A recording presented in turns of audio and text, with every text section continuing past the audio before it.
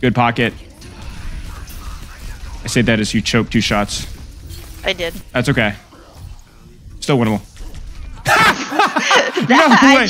No way. Object permanence. Object permanence. He jumped up and I was just like, what do I do?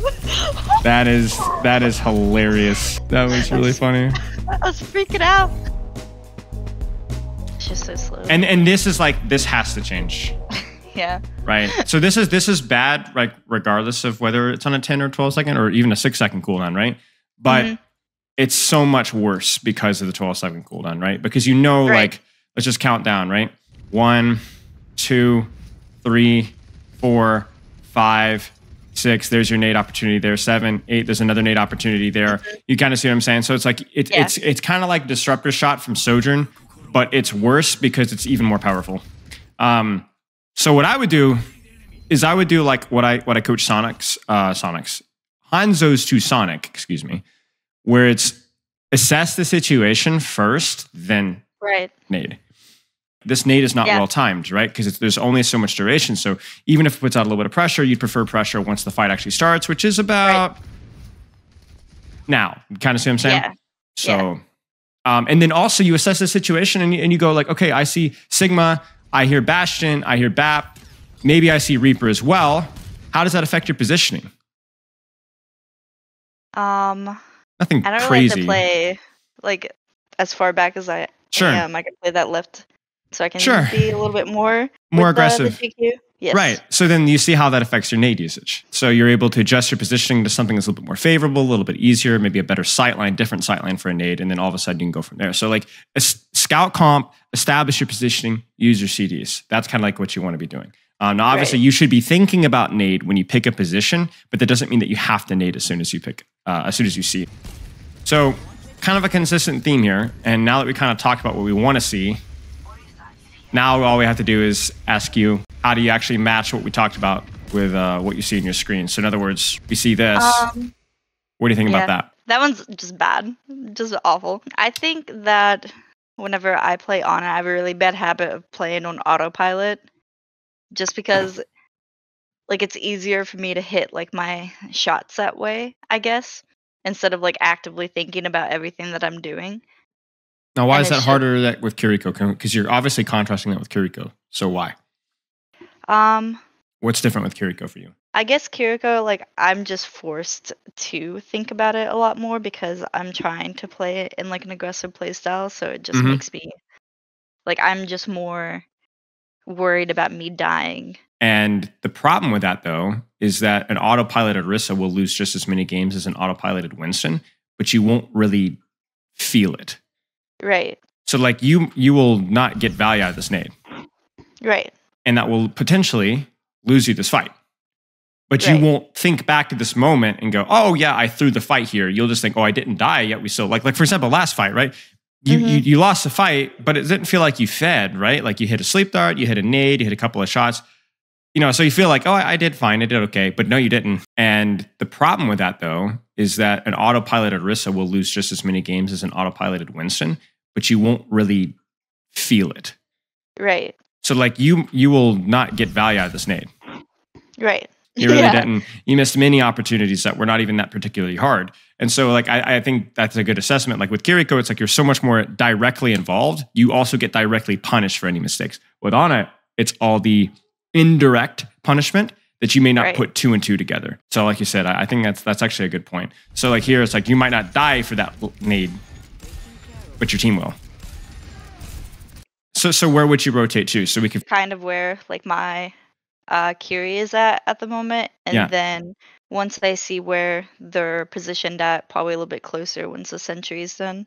Yep, 100%. Okay, let's keep going here. I like the patience with the nade. I don't like the placement with the nade. Yeah. Sorry.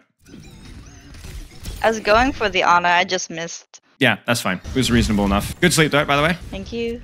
But yeah, again, another fight where it's like, you know, I missed the nade a little bit, but I did hit the sleep dart. I hit some healing. I didn't die. Why are we losing? Nice. Good try. All right, yeah, so it was a good try. If you'd had time to position anywhere you'd want here, what would have been the solution to this plan? What do you think? I'd probably either stay like directly behind here They Mm-hmm. just try to poke out on the right-hand side to Mm-hmm. heal the tank and Okay. carry whenever they start pushing forward. Sure. Check this out. The one time where this might have actually made sense. You know what I'm saying? Like, I Yeah. saw my tracer here and I'm like, we got to go around this BAP window. And even if not that, this is okay because this puts you on the other side of BAP window too, right? Right. Just something to kind of think about, right? Like, what are you seeing so far? Little details, big things. What do you got? I'm just kind of using nade whenever I feel like using nade. I'm not using it when it would be best for the team Mm-hmm. Mm-hmm. and whenever we're kind of engaging. I'm Sure. not really recognizing whenever those team fights are starting. Mm-hmm. And then like my position could definitely be a lot better, and just the sleep usage, of course. Sure. So what about the positioning specifically? I'm just not playing to my best sight lines with the comp set. I'm playing scared in some instances. In some instances, I'm just like kind of running at them. I take into account like what my teammates are saying. Like if they're saying like I'm playing bad, it affects the way I'm playing. If they're just like being toxic or begging for heals, it makes me anxious. And then like I play a little bit differently because of that. It's Yeah. like You're tougher than me because I don't join voice. I don't. I don't want to get flamed because Spilo is trolling. I'm just saying that like if you're going to like delve into the swamp, you need to wear boots. right. So I feel like whenever I do try to play Ana, I try to talk and chat and like shot call and call all the yeah, ults and things like that because it just helps me concentrate better. I think like addressing that is going to be what allows you to actually apply the stuff that we talk about in the review. Right. Because obviously it's going to be like, I need to do this, do this. It's going to be your slip right back into old autopilot / thinking about your teammates' habits, and it's going to like you've not made any progress at all. Mm-hmm. Okay, let's keep going. Any questions so far? Not so far. Okay. You're playing fine. There's just always value to be found. Like Yeah. even that, right? Like meaningless. Yeah. You need to assess the situation. Like just for sometimes that's meaningful. Like I mean, if that's a Widowmaker or something, like it's not the end of the world, right? But like assess the situation now within the information you have now, right? Right. You could press tab. You can see the Winston. You also know a brawl is about to start about 7 seconds, right? So, even something like assessing the fact that, hey, Winston's right click has a freaking 40-meter range now, right? That's something I'm still trying to get used to, right? So, Yeah. and this is one of those fights where it's like, maybe you look at this fight and go, oh yeah, I trolled that fight. Maybe. Maybe you don't. And and you obviously know you did. Yeah. So it's, something to consider. Really hard if they don't have a tracer or sombra or something, then I don't care about my cooldowns nearly as much. But you If they should. do, then like I care about it a little bit more, but I just kind of toss them out whenever I'm not getting dove and it's a problem. All right. Oh, here's the thing. If you're playing versus dive, like the composition you're playing versus right now, even some dive element, Winston Reaper, at some point those guys are going to go aggressive on your backline. Yeah. Have your sleep dart. If you see an opportunity for a nade earlier, I think there's a little bit more flexibility with nade, but certainly your sleep dart, use it versus dive defensively, right? The problem always happens, like what happens if they're playing characters that, just kind of do this and hold an angle and don't really do much. Like, for example, you saw it with the Sigma Bastion Reaper, right?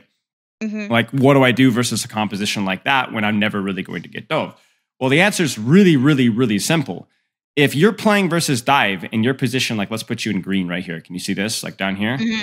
Yeah. Then you're going to at some point get pressured, right? And so you need that sleep dart, or you want to have that sleep dart to allow you to hold that position safely. But see, what you do when you're playing versus spam or anything that's not going to directly force your sleep dart is you need to go looking for sleep dart and nade value.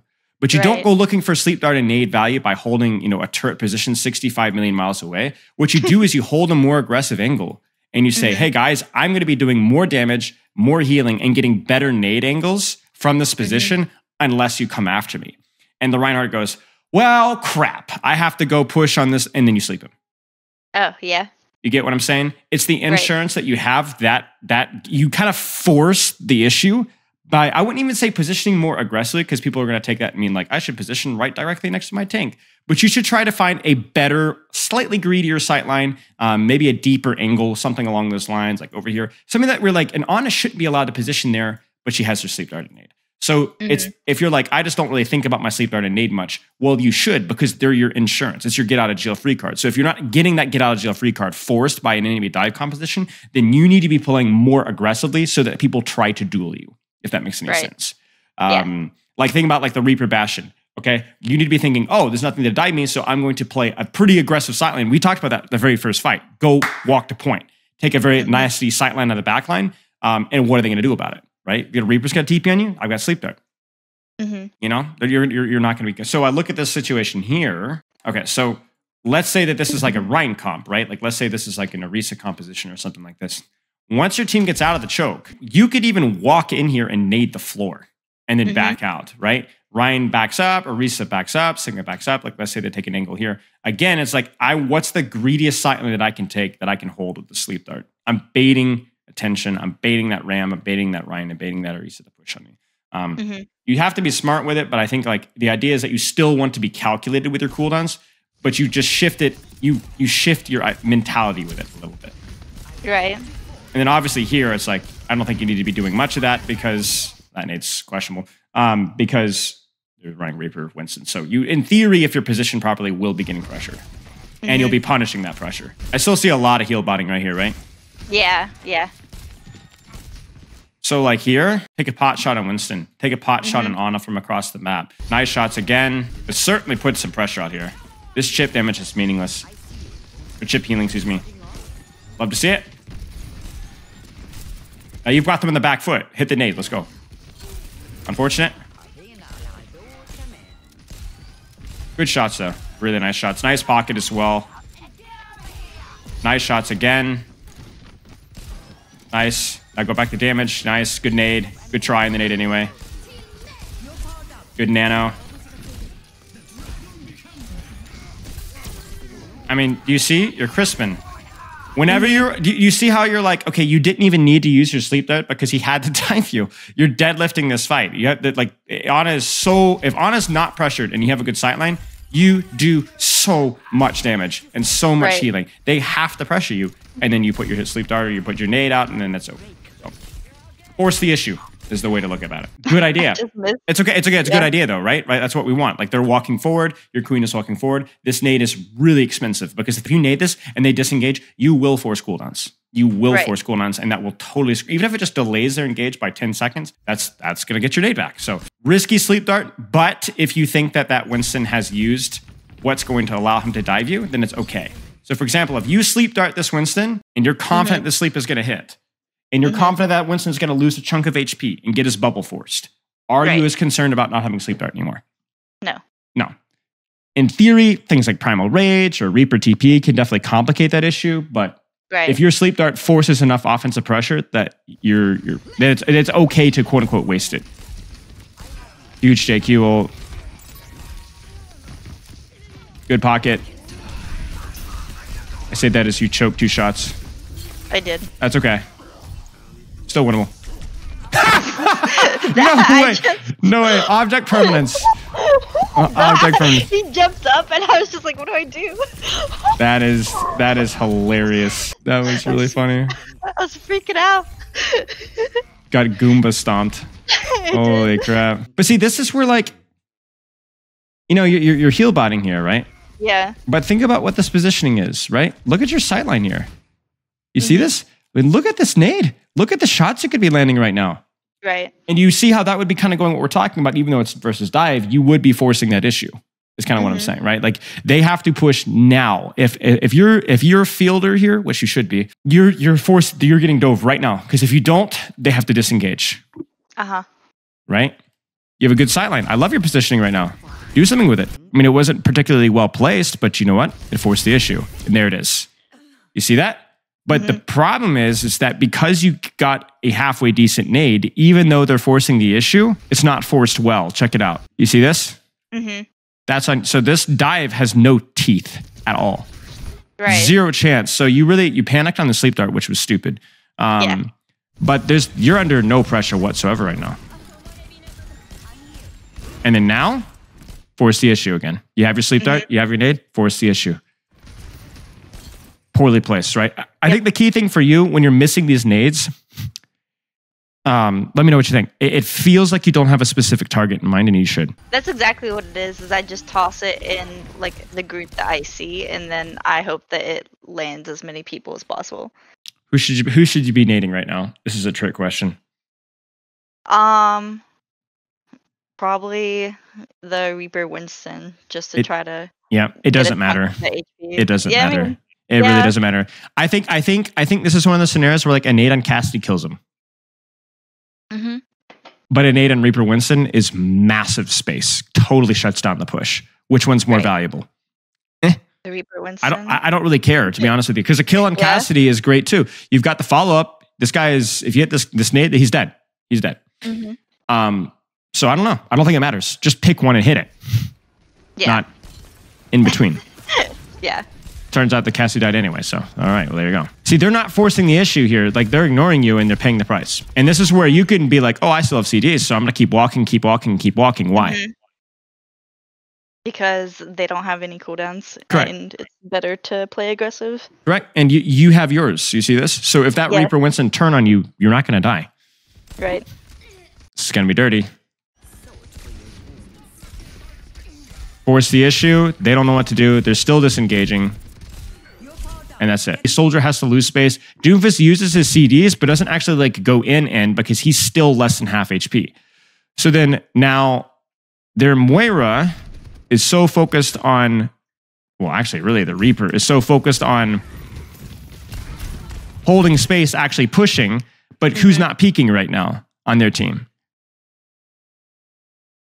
Basically, like everyone. Right, Doomfist still hasn't really properly engaged. Soldier's been basically AFK for the last 4 seconds. And so Reaper messes up his timing because he thinks, surely we're going to push now, guys, not realizing that his backline is still recovering from being naded. So I know it's a bit of a stretch, but it's a good nade. For sure. See, the worst that the Rhine can do. What's the worst that the Rhine can do? Charge at me, but I can just sleep him. Exactly. That's kind of what we talked about, right? Where like you can earn that position. Right. You know? And obviously, if we want to dig really deep here, yeah, I know. it's just not something that you want to play. It's not a game that you want to play. Instead, I want to be like, I have sleep dart, therefore I don't have to nade a shield. You know, I can take an angle around the shield. And like I said, obviously with the power of hindsight here too, you know, like that you only have pulse and they have coal and high noon. So like this is the only thing that you guys are going to do is pop off through cooldowns. And that's not it, right? I do well sometimes, but it's mainly just the positioning that I'm in that enables me to pop off and like do those good plays. I'm wasting a lot of cooldowns and not really looking for good opportunities for them. Right. So I think the question always is, why are you wasting those cooldowns? What are you missing? I think I'm just tossing them because I'm not getting dove and I'm not really thinking about it. I'm just like, oh, well, if I landed, then that'd be cool. But if I don't, then I'm not worried about it because they don't have a dive target on me. Right. Not realizing the very fact that they don't have a dive target means that you have more responsibility to get value elsewhere. Yeah. Right. Okay. What else? Maybe that's mostly it, really. I think like I do well with positioning. Like sometimes if we're winning and we're doing well in fights, but as soon as we lose a fight, I go back to playing scared. Just like I played the low ground instead of trying to rotate to the high ground. Because I was like, oh, I don't want my Zarya to die. I'm like, my Zarya will die whenever I rotate high ground. That was like what I was thinking in that moment. It's like, I don't want anyone to die while I'm trying to rotate. Right. And like, if I did rotate, then it would have been a better fight overall. Sure. And like, we probably could have won. But Right. I think obviously there's going to be times where like maybe you can't rotate mid-fight, but that's why it makes it so important to kind of make these reads and adjustments mid-fight instead of like kind of coasting. So that you don't have to, like whatever you can, you don't want to have to rotate to those positions and lose LOS mid-fight. So then make sure that you do it pre-fight.